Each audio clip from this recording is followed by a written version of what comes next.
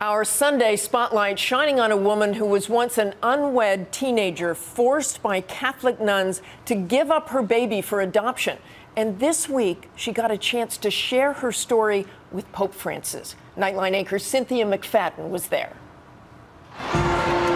Few can make an entrance like a pope, and this Pope, Francis, has particular appeal. Et Spiritus Sancto.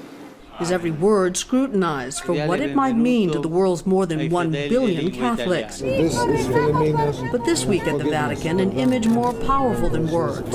I am very honored to meet you. 80-year-old Philomena Lee, once shamed by the church for having a baby out of wedlock, was invited by the Vatican to meet and shake hands with Pope Francis. As the two committed Catholics locked eyes, Holy Father, it's a pleasure to meet you.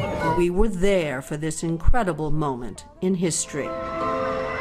Philomena's story, now an Oscar-nominated film. I've kept what happened to me buried away for 50 years. Did you take your knickers down? I was frightened out of my life when she said, "You're going to have a baby." You literally didn't know how you were going to deliver the baby. No, indeed, no. And it was a very bad birth. It was a breech birth.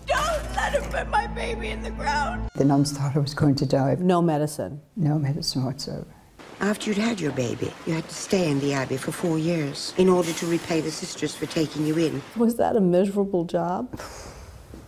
Was it just? But then we just got on with it because I thought, well, we've committed a sin, having a baby out of wedlock, as we were told. There are an estimated 60,000 women in Ireland who had babies under such circumstances over the past 60 or so years, forced to give them up, many to U.S. families, often for a price. Anthony! One day, without warning, her 3-year-old son Anthony was taken away to America. I did not abandon my child. Like thousands of other mothers and sons, Philomena and her son tried to find one another, but the nuns refused to help. To this day, adoption records in Ireland still remain largely closed. All of which makes what happened at the Vatican this week even more amazing. The Vatican arranged a highly unusual screening of the movie, and the Pope sent one of his top personal aides. Is your presence here today a signal from the church, from the Pope? Of course. The Pope, he knows that I'm here. Do you see the Pope intervening in some way to make the records available? You do think so? Also at the screening, a high-ranking bishop, friends with the Archbishop of Dublin. Maybe you all have to make some phone calls. What do you think? I can call.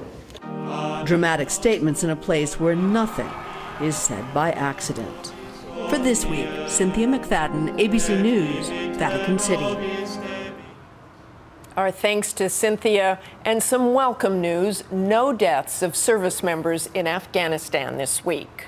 That's all for us today. Thanks for sharing part of your Sunday with us. Check out World News with David Muir tonight, and have a great day.